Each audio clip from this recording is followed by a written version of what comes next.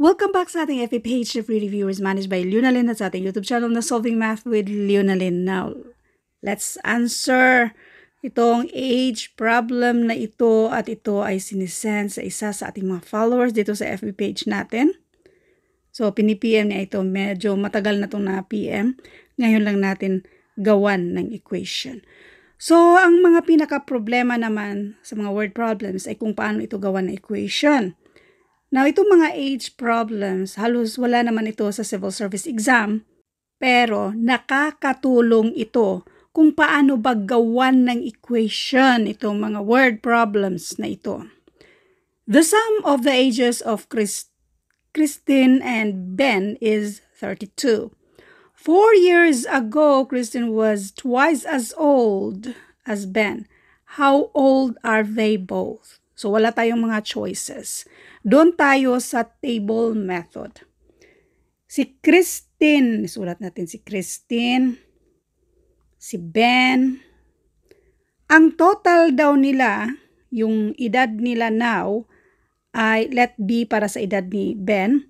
Ang total daw ay 32.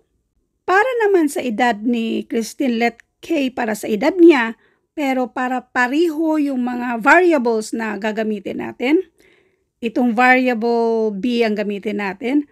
So, itong edad niya, that is equal to 32 minus sa edad ni Ben. Nag-gets nyo ba? Ulitin ko. Yung 32, yan yung total na edad nilang dalawa. Kung si 32 ay total, minusan natin sa edad ni Ben, yan na yung edad ni Kristen. So therefore, instead na K ang sulat natin sa edad ni Kristen now ay 32 minus B. Next, dito tayo sa 4 years ago. So 4 years ago, this is minus 4. 4 years ago, Kristen was twice as old as Ben. 4 years ago, ang edad ni Ben ay B minus 4. Kapag sinabing twice as old as Ben, itong si Kristen, so twice dito sa B minus 4. Now, paano tayo mag-equate? Ito yung i-equate natin.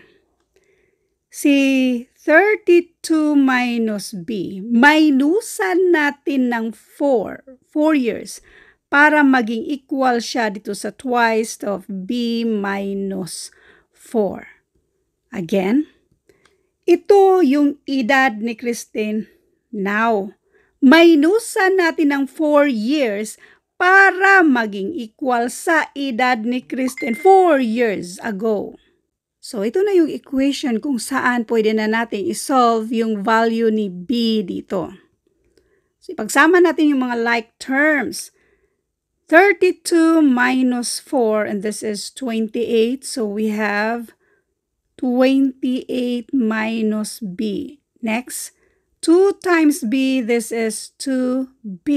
2 times negative 4, this is negative 8. Ipagsama natin yung mga like terms.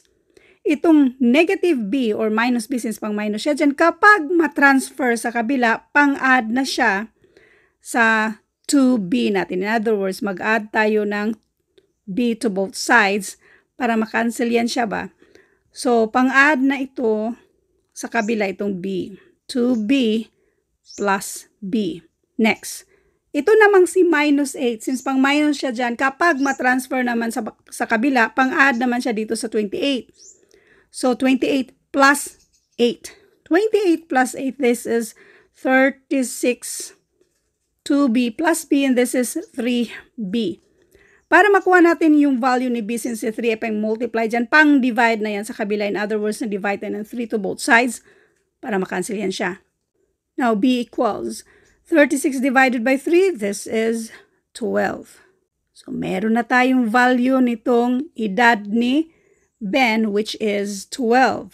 So, kung si Ben ay 12, therefore, itong isa ay 32 minus 12, this is equal to 20. So, 20 ang edad sa isa. Next, ito yung now. So, ito na yung sagot. Si Kristen ay 20, si Ben naman ay 12. So, ang total dito ay 32. I-double check natin sa edad nila 4 years ago. 4 years ago, that means 12 minus 4. This is 8. Si Ben ay 8 years old 4 years ago. Now, dito sa mismong given, Kristen was twice as old as Ben. So, twice of 8 or 8 times 2 equals 16. Now, yung 16 na yan yung edad ni Kristen 4 years ago. 20 minus 4, this is exactly equal to 16. Kung itong si 8 naman i-multiply ng 2, that is equal to 16. Therefore, yung sagot natin na ang edad ni Kristen ay 20, si Ben naman ay 12, ay tama. Thank you for watching and all. I hope na mayroon kayong natutunan sa videong ito. Thank you and God bless.